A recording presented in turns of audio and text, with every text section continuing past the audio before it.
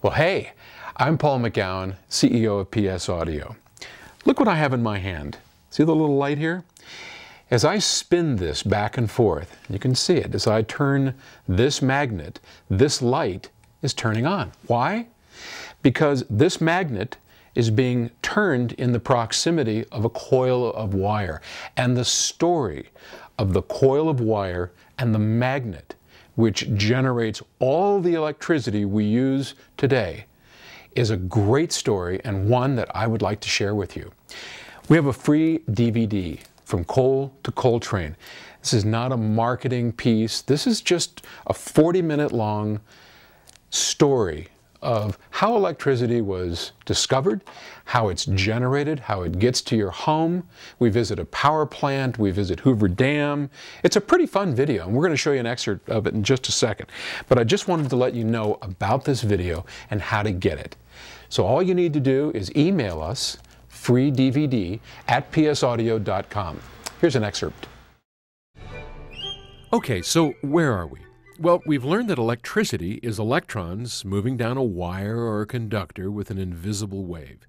We've also learned that we can make a magnet with electricity, and we've learned that we can reverse that process to make electricity by simply moving a magnet near a coil of wire. So, how did the pioneers generate electricity at first? With water. After all, people had been using water power to grind their wheat for centuries, and we were quite familiar with using the power of water to spin a wheel. Well, Nikola Tesla did the same thing, and interestingly enough, he did it for the first time just a few miles from where we are now, in Telluride, Colorado, gold mining country. Well, here we are in Telluride, one of the prettiest areas in the state of Colorado. Located in our southern mountains, Telluride is now a popular skiing destination, but it wasn't always that way.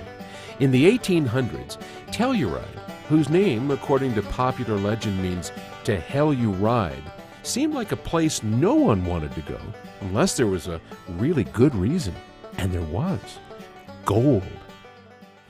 During the late 1890s, Telluride's gold mining industry was about to be shut down because all of the timber had been cut down for fuel to run a steam engine that operated the mine.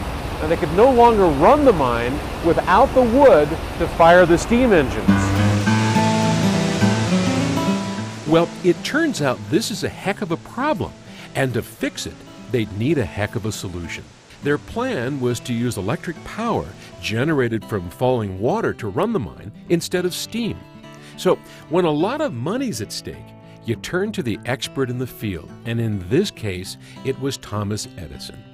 Edison traveled to Telluride to survey the scene because, well, he was anxious to increase his electric power business.